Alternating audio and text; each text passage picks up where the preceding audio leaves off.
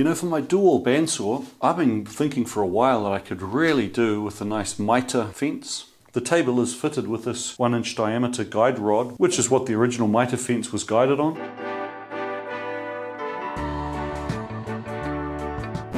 So I searched the internet for all of the photos I could find on the original mitre fence from DoAll, and then I started designing in CAD, like trying to draw up basically the same thing, figuring that I'd probably 3D print it, maybe make a casting from it, make my own version of DoAll's mitre fence. But you know what happened?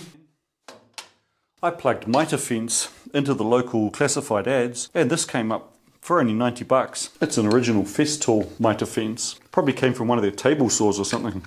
Now while it might be a little bit big for the DoAll, it's going to work. And the cool thing is it's got this like indent system. You know, so you can basically just indent it to all of the major normal angles. And it seems quite well made with quite a nice rigid construction. The actual fence itself is a bit too long, but I'll just cut that down shorter. It's easily adjusted. Now this guide foot isn't going to work, at least not without some modification. The horizontal adjustment is done with this pretty meaty extrusion, and that just slots into this clamping foot normally. By the way, speaking of dovetails, have you ever wondered how jet airline fan blades are mounted? Well, they're also done with dovetails. How are they manufactured? Generally fan discs are titanium forgings. I'm pretty sure they wire EDM the dovetail slots in, but they may also be some form of a shaping. This clamping jaw is a flexure off the bottom. That's kind of nice. Okay, well I've had this now for a couple of months, since summer really. It's now spring. The whole time I was kind of focused on how I could adapt this to make up some sort of one of these to clamp onto this beam that's already here. Because this is a really nicely engineered part, maybe it's easier just to replace the beam.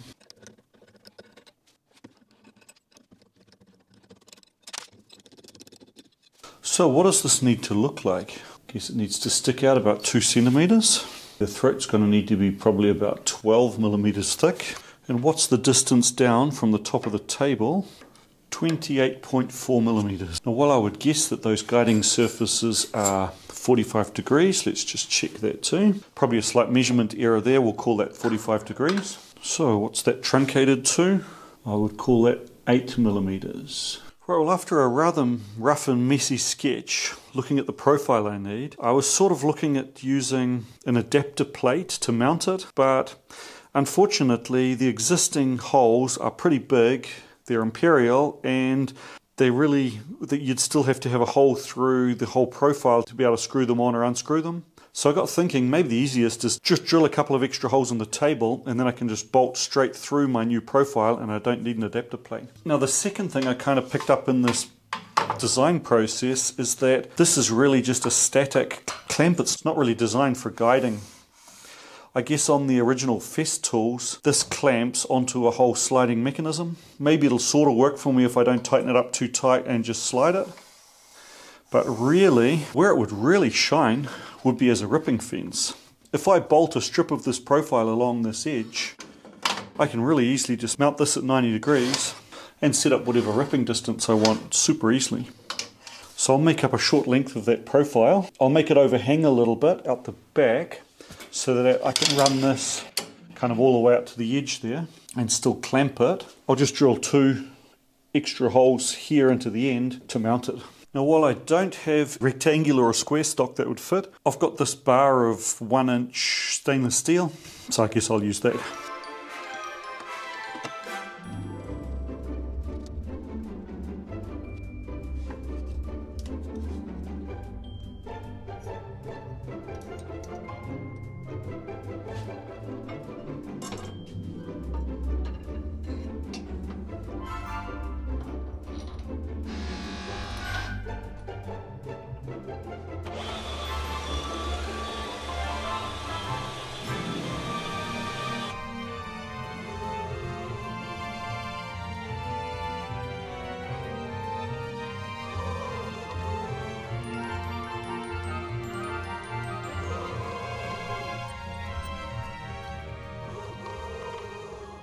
So I need 1/10 of a millimeter more than that current gap. So I'll measure the gap, make up a Joe box stack, and use use that.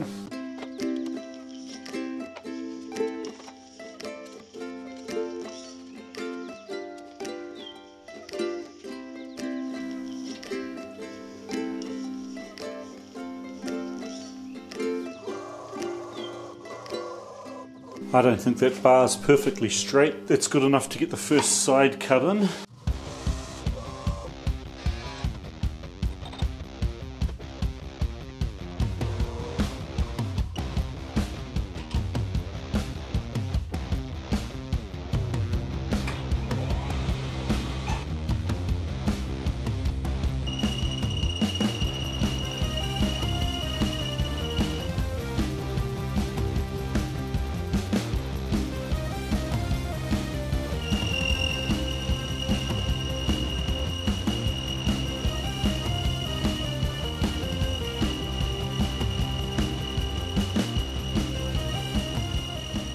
Well, there's the first stop done. Next I need to just flip it over and do the other side.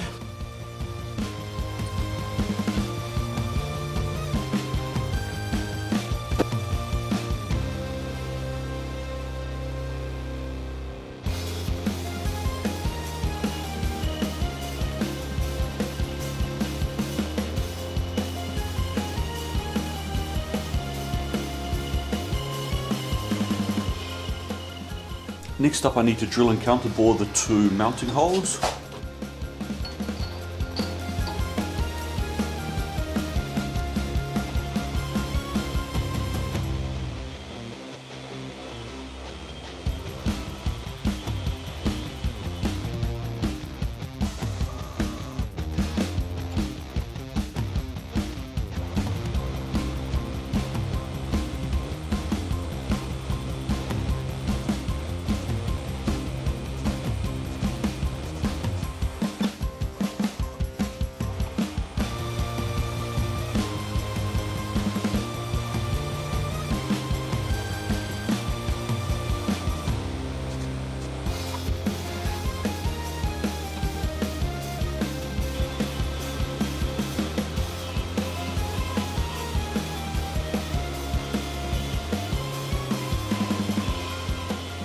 With the mounting holes finished, setup 2 is done. Setup 3 is going to be just flattening the bottom.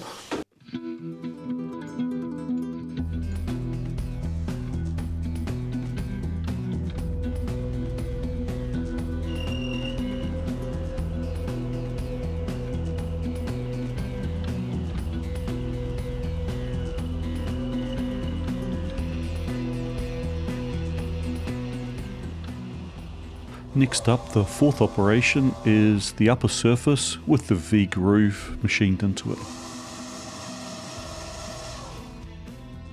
Okay, glad I picked that up.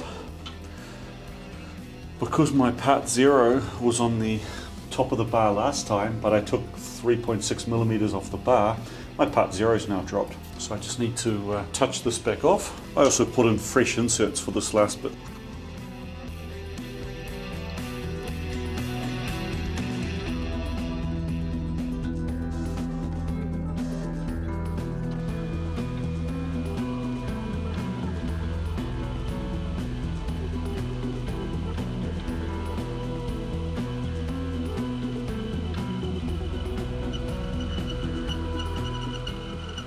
Damn, I should have changed to those inserts much sooner. They make a much nicer surface finish. Got a little bit of chatter through the unsupported area in the middle. I guess I probably should have put my vices a little closer together.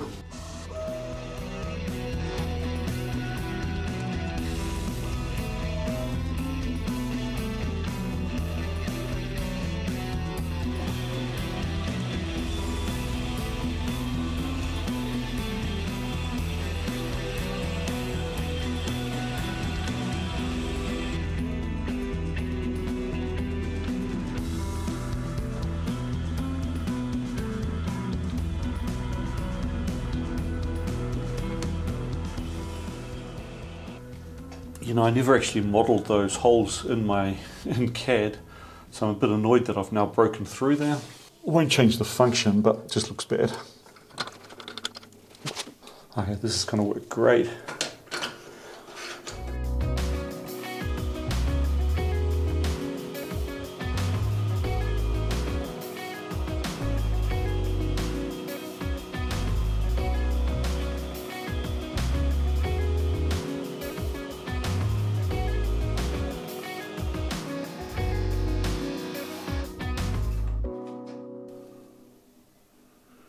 I must say I'm pretty happy with the finish I got out of this homemade chamfer tool. I'll leave a link up here on the right to grinding it.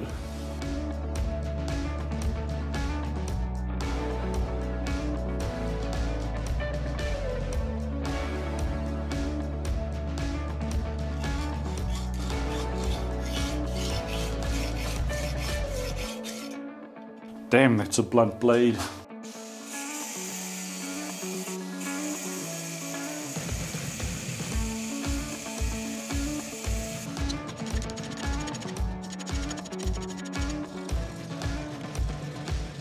So which camp are you in? Are you more into, under no circumstances would I ever drill extra holes in a machine tool table or base? Or are you like me and it's like, I'd rather not, but if the circumstances require, I will do it. Wait a minute. Why am I lifting like that? Okay, this is pretty frustrating. When I clamp this up tight, so that that's nice and vertical, this tilts backwards. I can't see anything obvious. It's not a huge amount. I can force it down into position, but it is a bit frustrating.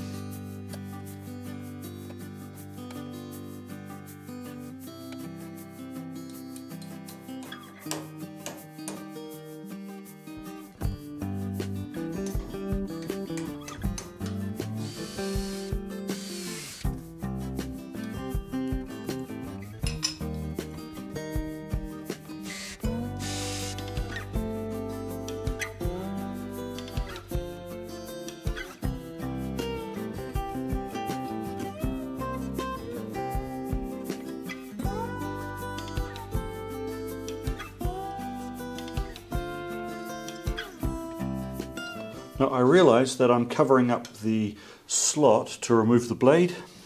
I did this on purpose because this way I can run this right up to take a super thin cut and also go out right to the edge of the table. Right, let's set this up to rip 10 millimeters.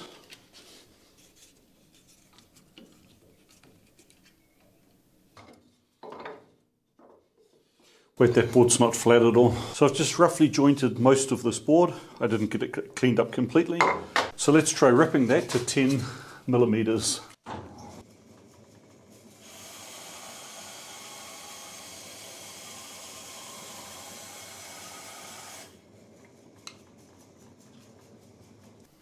Okay, I was a bit under.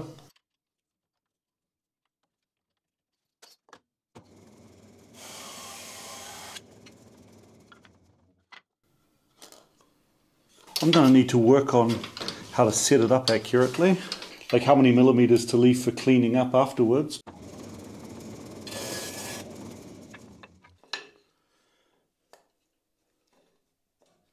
But it sure is nice to have a fence set up that's easy to adjust, easy to remove. Cool. Since there's nothing more relaxing than watching somebody else work, I'll leave you with a little time lapse of cleaning up the Maho. Thanks a lot for watching. See you next time. One thing I hate about stainless is that the swarf's like bloody needles. I was going to install a mitre fence, but it turns out now I'm misusing that nice mitre fence as just a ripping fence. But that's okay, no harm done. I still need to come up with a solution to use it as a mitre fence. But until then, since there's nothing more relaxing than watching somebody else work, I'll leave you with a little time lapse of cleaning up the Maho. Thanks a lot for watching. See you next time.